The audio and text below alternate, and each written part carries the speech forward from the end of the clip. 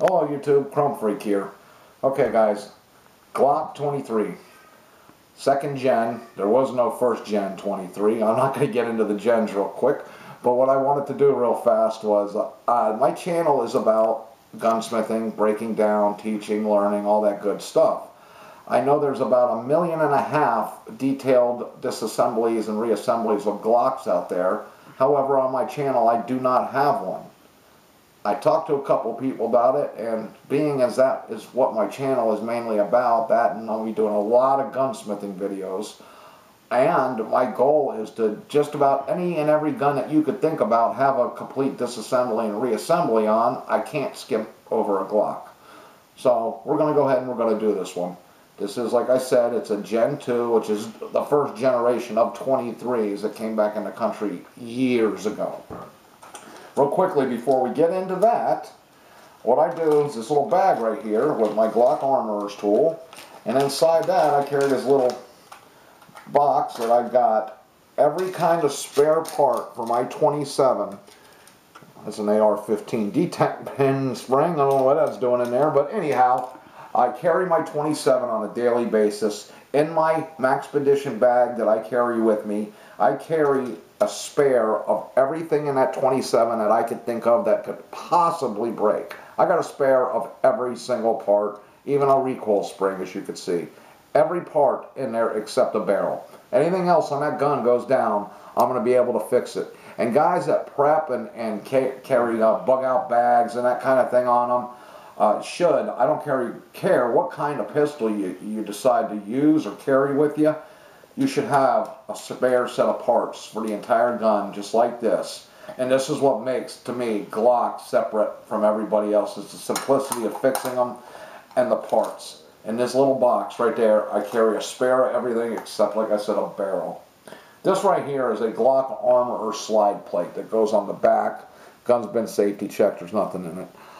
That slide plate would come off, this one goes on, and what it is you could actually take a regular slide plate like that if you have an extra one and cut it almost in half, and what it does is it gives you a view and access to look into the back of the firearm, what your connect is doing, and your trigger bar and all that, how it interacts with each other. You'll be able to see with that plate on what's going on.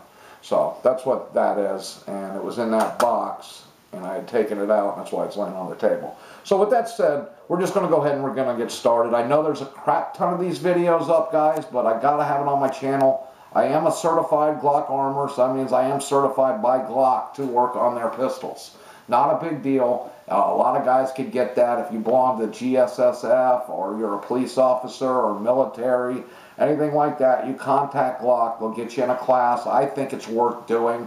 If you own a Glock pistol and plan on owning them, it's good to know everything there is about them, and I highly recommend the course. It's an 8-hour, one-day thing, and it's well worth doing.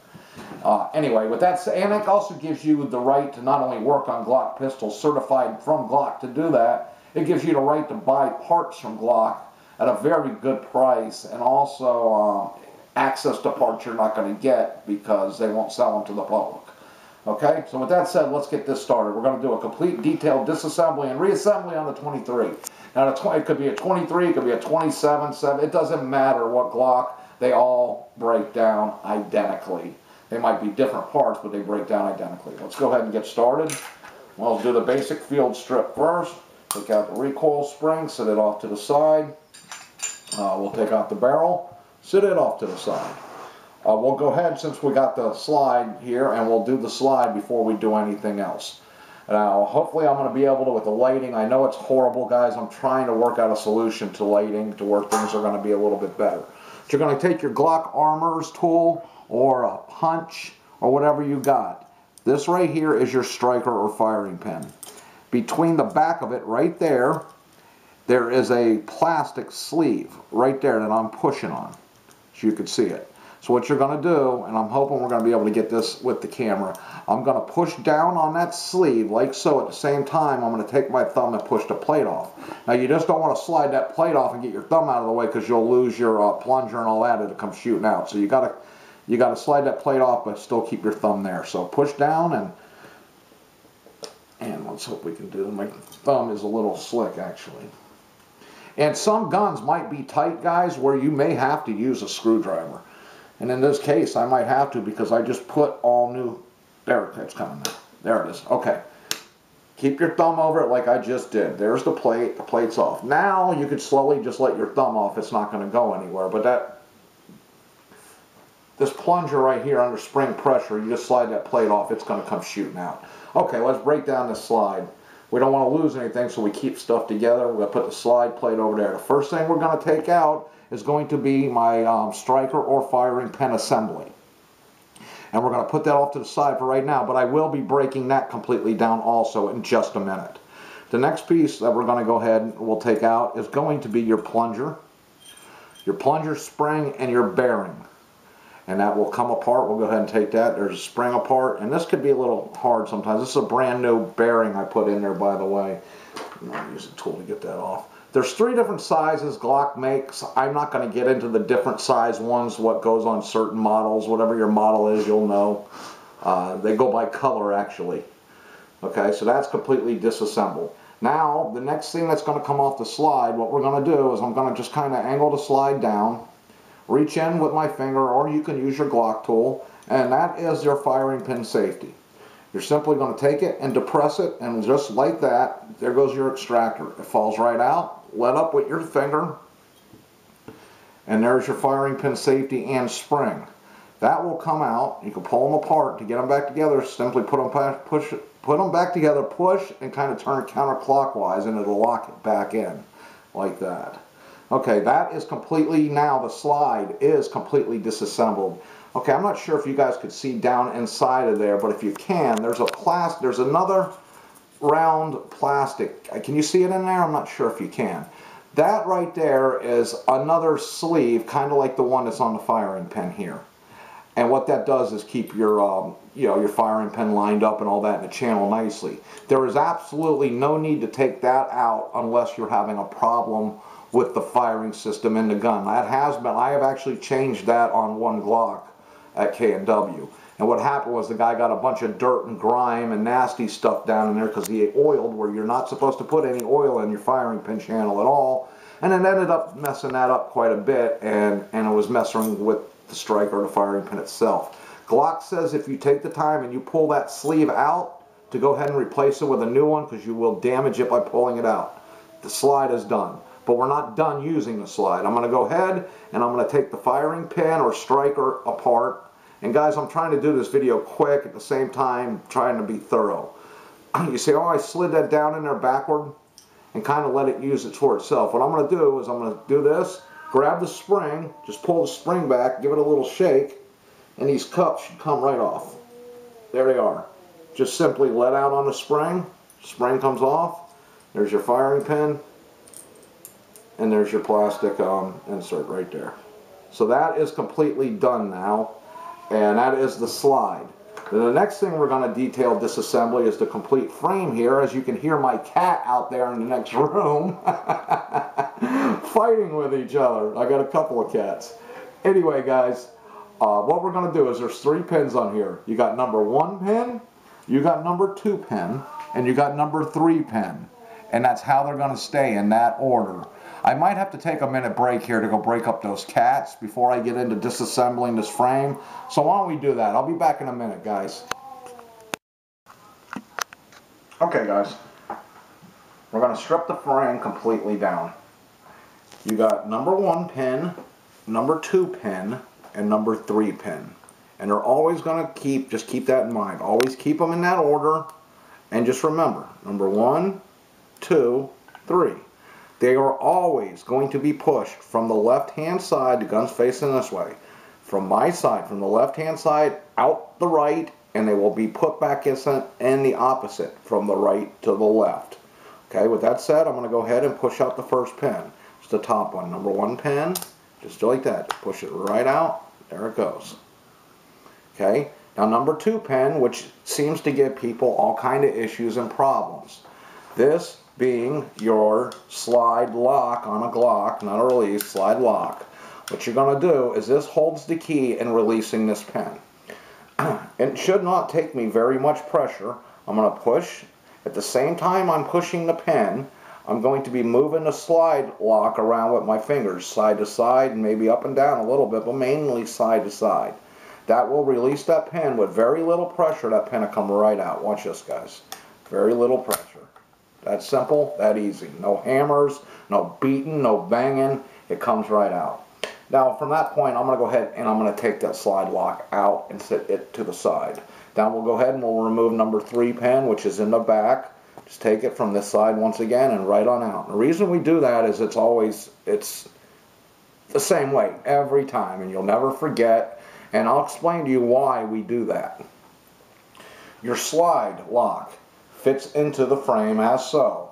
As you can see, you have 2 grooves on the pin that goes, it's actually your trigger pin or number 2 pin.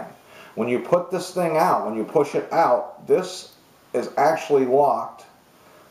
I'm going to do it. It's locked into that little groove right there on the pin. So we always push it from the left side out the right, so you only have to defeat that one time. See what I'm saying? And the same thing when you come back in. You only have to get it back on there the one time. Otherwise, I'd have to get it by this, then by this one, then on out. It makes no sense. So you always go from left to right, and then from on the way in, from right to left. Simple as that. Take the Glock tool at this point after you have your 3rd pin out. We're going to take the locking block, just get it up underneath it, simply pull it right out, off to the side. At this point here, the entire housing, trigger bar, and trigger can come out. I'll just take my Glock tool on the back right here onto the ejector, kind of lift up a little bit, and just go ahead and pull it right out. I like to pull the back up and then out like this. Okay. And we'll go ahead and do that. I'm going to set the frame down for a minute, and then we'll go ahead and we'll take the trigger bar and the housing apart. Okay, this is the way it sits inside the firearm, like so. So you got to I'm doing it backwards so you guys can see. You just kind of twist it, lift it up. See the spring right there. Can you get a good picture of that spring? It's shaped like an S. If you could see how it's on the bar, it's shaped like you're looking at an S, like Superman. Okay, that's exactly how it's going to go on and back, off and then back on again. So I'll go ahead and I'll just take it off the bar first.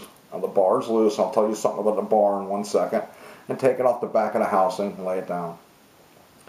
Real quickly, the pins that are on the trigger itself, you can see there are 2. These are one-way pins for a reason. They do not come out. There are some competition shooters. Now, as far as I know, most of them don't allow it anymore, any of the big organizations, for safety reason. This right here enacts all 3 of your internal safeties built on the Glock safe action pistol is controlled by that little safety release in the middle of the trigger. Some guys like to cut those pins off and pull that out. I don't see any advantage in that whatsoever, or why. And I know that, like I said, most of the shooting organizations that I'm aware of will not allow you to use your Glock without that being there. Okay, so if something breaks on this trigger, you got to replace the trigger, bar, the whole thing's got to be replaced as it is. It will come in one piece just like that. Okay, now the next piece to come off the housing is going to be our connector right here. This piece will come right. Some of them, you could actually use your Glock tool to push right there, and it'll push it out. In this case, it's not quite big. The Glock tool itself is actually too big to get in there, so I'll use whatever I have on hand. Whether it be a little screwdriver, an O-ring tool like that, just get underneath it, pick it up a little bit. Once you pick it up a little bit, you just go ahead and pull it right out, just right out. And that's it. Set it off to the side. Now, we'll get back to the frame because all that is now disassembled. We have 2 pieces left to take out of the frame itself. You got your takedown lever, which we'll do right now, is right here. You got a lever on both sides of the gun, but it's actually one piece. And it's a very simple process to do. There's spring right here. This little metal bar right there is nothing but a spring. That's all that does. I'm simply going to take my Glock tool, and I'm hoping you can see that. I'm going to push down on that spring. As I push down on that spring, I'm going to push out the other side, the piece. It's already starting to come out, as you can see. In fact, I can go ahead and just pull it out now. Once you got it going, it'll pull right out. Now just remember, this is the way it's going to go back in. With this big hump on the top. This little notch on the bottom actually fits on top of that little spring. And when we put it back together, you'll actually hear it go click when I put it back in. It'll give an audible click. And there's the spring itself. We'll take that out and sit it right there off to the side. Now the last piece that we're going to be able to take out of the frame, and we'll have a completely disassembled frame, is the magazine release itself. Okay guys, you're going to have to take your index finger and hold it so it has to keep the magazine release from coming out like that. You're going to take your index finger here and hold it. You're going to reach in with a longer screwdriver or some type of a long tool like this, and you're going to grab the spring. And hopefully we're going to be able to see that on camera. Can you see the spring? Yeah, I think. Okay, I'm going to take the spring, I'm going to push it off to the side. That's going to be hard because I can't see. There it is. It popped right out. You see it? Yeah. I'm going to pull it out, let it go. Just like that. Just push the magazine, release, and pull it out this side. It's now out, and now all I'm going to do is reach in with a pair of needle nose pliers, grab the spring itself, and pull it right out. And it fell out somewhere. There it is. It fell out. And that's it. Now that's a completely stripped frame. Completely. The only thing metal left in there are the rails. This is a one piece that actually is molded into the frame around here. On the back it's two separate, but that's it. They don't come out. The frame on the Glock is now completely stripped 100%, and we'll start putting it back together. Okay guys, thanks.